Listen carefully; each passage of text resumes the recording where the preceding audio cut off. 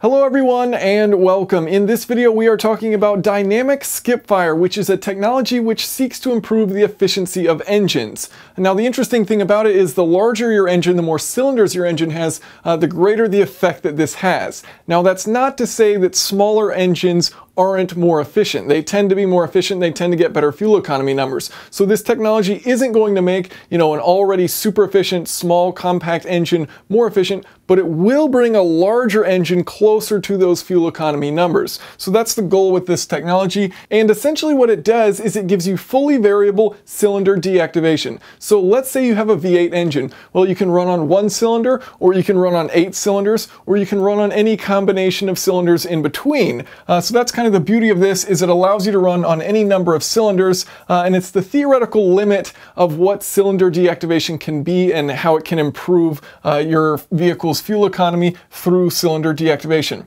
So how does it work, first of all?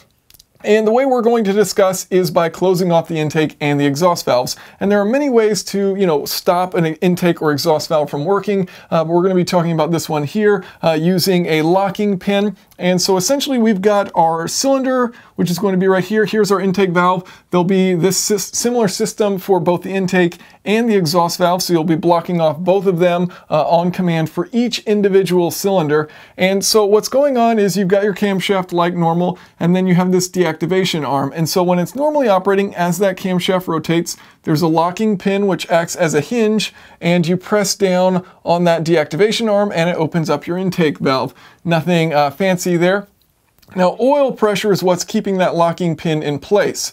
And then when you want to deactivate this cylinder completely, and it can do this in real time, so it says, okay, the next cylinder that's going to fire is this one. Do I want to fire it, yes or no? And then it'll use this pin to determine whether or not it's going to. And so you'll have oil that will come in through this passageway right here. It will press that pin back. So now it's no longer holding up that deactivation arm. So now as your camshaft rotates and it hits that deactivation arm, it pushes it down without pushing the valve down. So it comes down here, pivoting more towards where the valve is rather than pivoting where the pin is. So you don't open up that valve, and as a result, you do not fire that cylinder. And again, this can be done in any combination with any of the cylinders that you have. You only use as many cylinders as you need. So if you're cruising down the highway and you really only need the power from 2 cylinders, you only use 2 cylinders. And also because this can, dynamically change which cylinder is firing, it can actually choose an order of firing that makes sense in order for the engine to be well balanced. So versus traditional cylinder deactivation control methods where you may just use 4 cylinders or 8 cylinders, this is actually going to provide you better balance and better fuel efficiency. Now, looking at a 4-cylinder as an example, why is it more efficient to run on 1 cylinder than running all 4 cylinders for the same amount of power needed? So let's say you need to produce 25 horsepower. Why is it more efficient to run 1 cylinder than 4 cylinders, each producing less than 25 horsepower versus one producing all of that 25 horsepower? Well, the main reason is it comes down to having a significant reduction in pumping losses operating with just that single cylinder. And so if you think about it from a throttle standpoint, if you're just running on 1 cylinder, your throttle is going to be pretty wide open in order to get enough air for just that 1 cylinder. Versus if you're running a bunch of different cylinders, you don't need all that much air because you have all 4 of them operating. So your throttle is going to be, relatively closed in comparison to our example over here. And with that throttle closed, it means your engine has to work harder to pull in that air. So the pumping work that an engine is doing, essentially the pumping losses, is a function of the pressure of the exhaust minus the pressure of the intake multiplied by volume. And so looking at it as a function of the pressure at the exhaust and the pressure at the intake, if you can have that intake pressure really high, as you can see, this number here will decrease. That means your pumping losses are less. Or if you can have your exhaust gases, your exhaust pressure really low, then that means this number here is also lower, so your pumping losses are lower. So that means you're maximizing the amount of energy. If you get all of that pressure turned into useful work, when you open up the exhaust valve, there's no pressure left to push out. Of course, that's not realistic, but that's the ideal version. And then same with the intake. If your engine doesn't have to work very hard to pull in that air because the pressure outside of it is already really high, then it's going to operate more efficiently. And so that's the huge benefit with using just a single cylinder and having that throttle open, so you reduce your pumping losses and you don't have to have as much pumping work required versus having that throttle partially closed. It's actually acting, a lot like a damper in a way, where it's requiring energy, it's putting heat into the air as you pull it through, requires that engine to work harder to do it.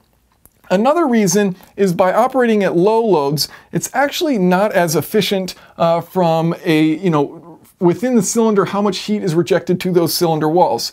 So you're not creating as much heat in each of those individual cylinders, but the percentage of that heat that is lost to the cylinder walls is greater when you're operating at low load conditions rather than when you're operating at higher load conditions.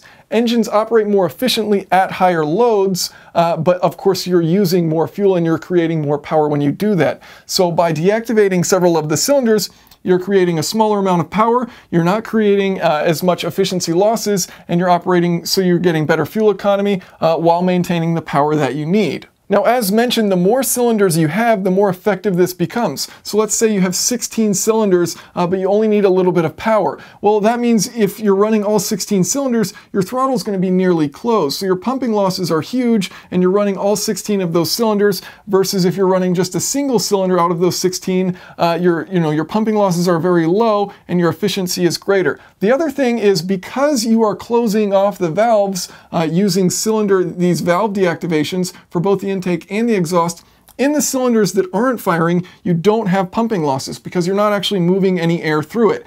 So that's another advantage of using a system like this, where you deactivate it by deactivating the valves, so you don't have those pumping losses associated going through those cylinders which aren't firing. Now, what does this mean for fuel economy and for emissions? Well, Delphi is saying that you can expect 7 to 15% reduction in CO2 emissions and a 10 to 20% improvement in fuel economy. And this number will be larger depending on the size of the engine. Smaller 4-cylinder engines aren't going to see as much of an improvement as bigger V8s, V12s, things like that. So now that you all understand how it works, you can let me know in the comments that because it's complicated, it will fail, it's unreliable, it's a dumb idea, all those kinds of things. Thank you so much for watching. If you have any questions or comments, feel free to leave them below.